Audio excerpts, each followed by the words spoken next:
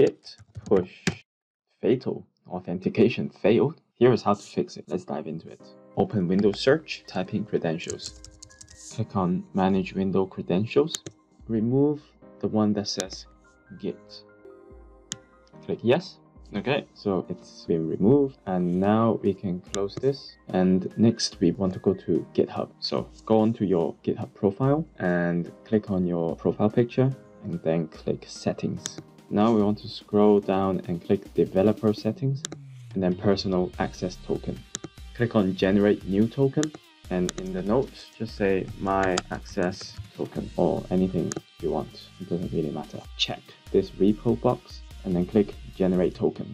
That's it. Now we copy this token. We're going to use that as our password. Okay, and now let's head back to Git Bash. And let's try git push again.